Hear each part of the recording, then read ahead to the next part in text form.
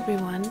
So today I'm going to review another watercolor book, and this was the last one that I purchased, and I think I've purchased about 4 or 5 watercolor books in the last month or so, and I think I will slow down for now just because I have plenty to work from. So this is the Learn to Paint in Watercolor with 50 small paintings. Pick up the skills, put on the paint, hang up your art. And it's by Wil Freeborn. So the concept of this book is that you create a small sized painting that is worthy to be framed and to go on your wall. Now it is unclear to begin with how small these paintings are, because you know that there are some miniature paintings that literally paint something that's the size of a coin, so it's unclear. But as soon as you start flipping through the book, you realize that he quite often, not all the time, but quite often he uses the 14 by 10 inch paper. And there is then slightly bigger sized as well, but most cases it's the same watercolor block he's using. So that is the size of these pieces, to give you an idea.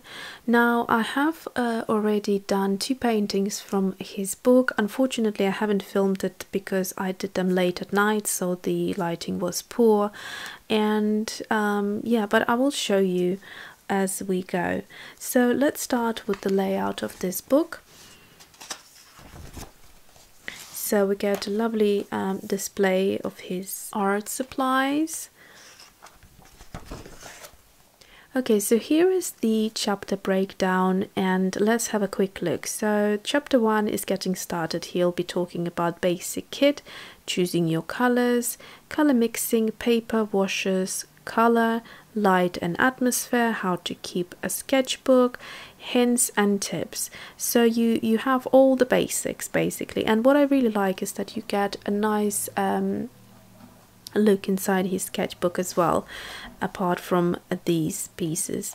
So then chapter 2, we've got simple still lifes, you've got lively washes, backgrounds for still lifes, working with a minimal palette, arranging a simple still life, basic drawing for watercolor, get confident with color, classic subjects, new approach, etc, etc. If you want, you can pause here and have a good read, but there is, you know, a huge number of different subjects that he covers, from more kind of modern donut illustration to classic landscapes. You get pretty much everything covered in this book, and that's what I really liked about Wil Freeborn's style. So here is then some architecture as well, and animals, and finally figures. So that's very interesting. I really like the artist, I love his style, and so here's a little introduction. Again, you can pause here and have a read if you fancy. Let's have a look. So here's chapter 1. Let's have a look at the layout of this chapter, and then I'm going to show you a few paintings that I have selected here to share with you, because they're some of my favorites.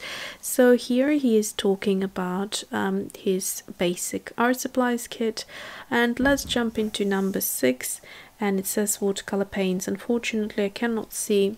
Okay, so Mason has joined us. So anyway, I just had a look here under number 6, and it doesn't give us what brands it is. I always think it's such a shame when artists don't do that, because I really would love to know what kind of watercolors there are. Then we also have the travel kit, which is the same palette here, and the same thing, it's a watercolor set, and no more information than that. I can spot a Winsor & Newton white gouache, but that doesn't mean that the watercolors would be Winsor & Newton as well. So let's continue. I can also see Stillman & Byrne Beta series, one of those small sketchbooks here in the travel kit. So I'll just bring it up for you so you can see his travel kit quite well. Oh, and I can see number 12 is my beloved, what's that? It says 12, travel brush with built-in water reservoir optional. No, that's 11. Pentel brush pen. That's strange. Why, pencil? Well, this is basically my pen, but for some reason it seems to be messed up here. So this is, it looks like the platinum carbon ink fountain pen, but for some reason it's listed as something completely different here. So anyway, and then here he has the color mixing, so he separates all the colors into different groups. So for mixing blues, it says for a strong, vivid, bold blue, use French ultramarine blue. For a purple blue mix, cerulean blue with alizarin crimson. So bunch of information, but let's really, and there is paper as well. So this is the hot pressed versus cold pressed, gives you an indication of how the watercolor behaves. But let's look more into his illustrations in a bit. So here he's sharing the color palette, which colors he's used for the same illustration and how different it would look. That's a great way of learning as well. How to keep a sketchbook, so he shares a few things here. I love this spread, the double page spread. It's a little inside of his sketchbooks, and it just looks so inspiring and super creative. I love the double page spread here as well of the coffee shop scene. So bunch of interesting things. Then hints and tips, and then finally we go into chapter 2, simple still lifes. And from here I want to show you the first illustration, which is the Donna Delight, and it's called Lively Washes. So over here he tells you the materials that he used. So the watercolor block, as I said to you before, 14 by 10 inches, the 2B pencil, size 8 and 6 round brushes, and masking fluid. The color palette over here, he then tells you it's buff titanium or mix yellow ochre with a touch of white. So he's giving you a little tip here if you don't have buff titanium. Burnt umber, burnt sienna, cadmium, lemon yellow, cadmium orange, cerulean blue, and quinacridone magenta. So that's all very useful, and then gives you a nice bit of information under every step of the illustration. And that's quite good, because sometimes artists do very limited writing and it might not be enough to understand, but he seems that he's really trying to teach you of how to achieve and how to learn this sort of style in watercolor. So let's jump to the next one. So this one I quite like. It's the flowers with a difference, classic subject, new approaches. I quite like that. It's quite edgy because poppies are poppies, but then he decided to also have a hand present in the painting, which seems to be like a tattoo hand. And at first it's actually quite interesting, because at first you think maybe it's supposed to be the shadows of the poppies, but then when you have a closer look, it doesn't look like poppies, so it must be a tattoo of some sort, which, like I said, it's a nice edgy little addition there. Then he has something a little bit more subtle and delicate. So these are the wildflowers, compose as you go. So he teaches you how to kind of add. So he starts with one and then adds another and so on. I like the shadows he's working here on. And then we go to the next one, which I really like. This is the peony on black background, creating dramatic contrast. So that's very interesting. I have seen this type of paintings before and they are quite striking. So I do like his wide range of styles. And let's go to the next one. So now we go to the landscape chapter, and this is the meadow reserving colors. So here he's teaching you the masking tape technique, and step by step you can see how he's layering colors to achieve in the end this sort of layers of colors underneath and building it up with glazes. So that's very nice. This one I like a lot because it's quite small. You can see it compared to his finger size. So this is a figure painting figures in snow, telling stories.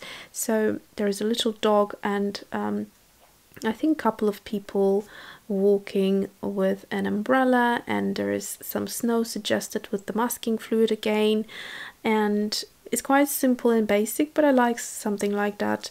And let's look at the next one. Then we have something a little bit more complicated, which is the cityscapes, and it's the period buildings. Symmetry and proportions is what he's going to cover here, and that is something I would struggle with because I cannot draw a straight line. So yeah, that's very as you can see, intricate with the details, but it's very beautiful looking. It's like a piece out of a postcard or something, so that's very nice if you're into that type of thing as well, or just want to learn about it. And then we have the chapter on animals, and this particular one is covering bunnies, and it's grouping subjects. So he's putting a couple of bunnies there and presenting them in a nice kind of shape together in a balanced way. So I really like this because I like the brush strokes here and the color palette here as well. So then, no, it's this one here. Next one is the dog, Lily the Whippet. I believe it's his dog that he painted, and she is a beautiful dog. And when I looked at it immediately, I wanted to have a go, and I have followed his suggestion for the colors. It's the yellow ochre, burnt umber, Payne's grey, alizarin crimson, and rose sienna.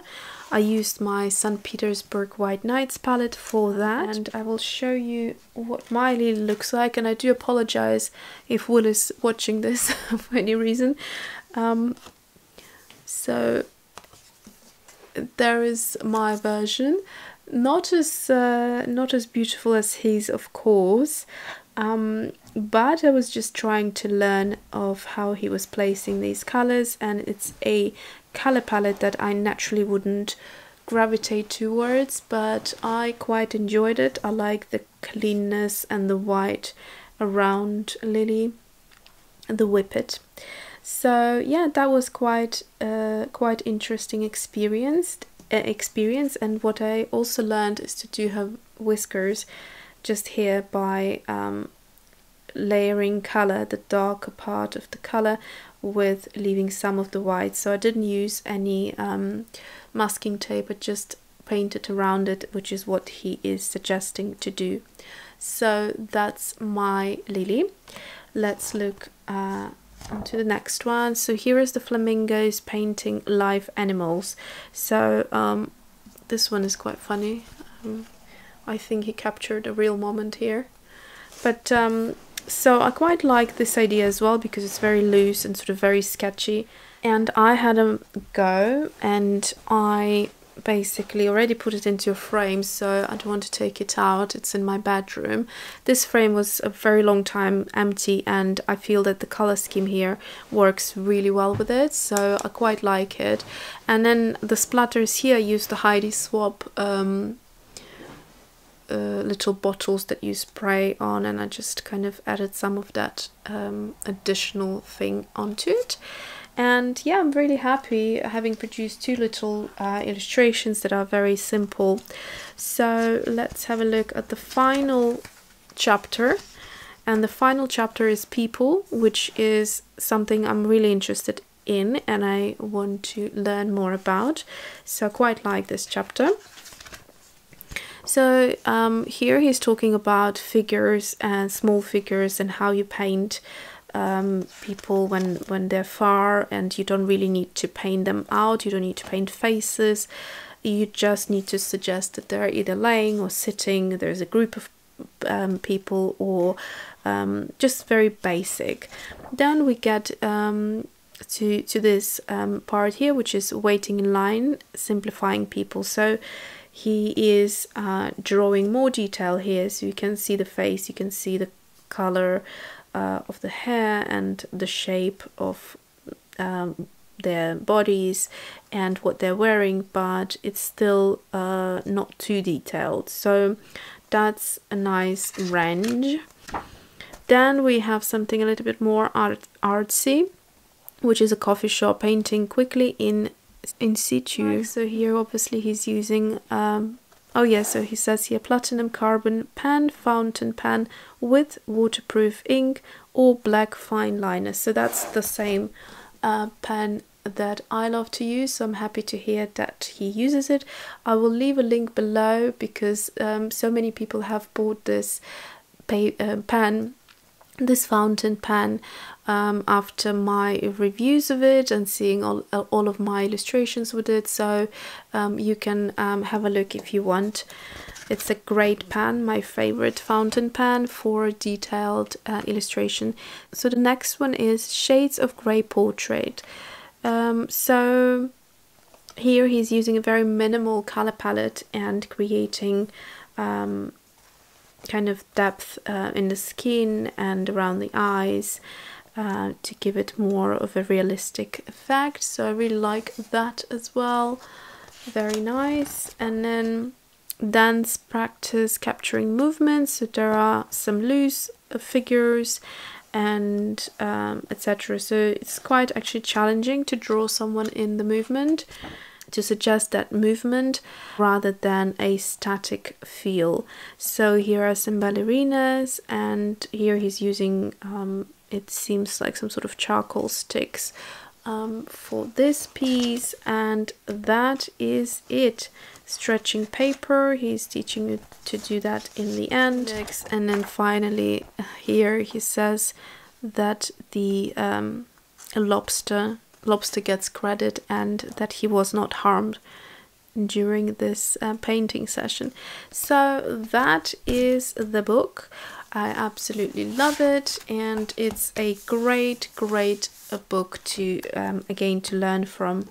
So thanks for watching. The links will be below as always, and see you soon.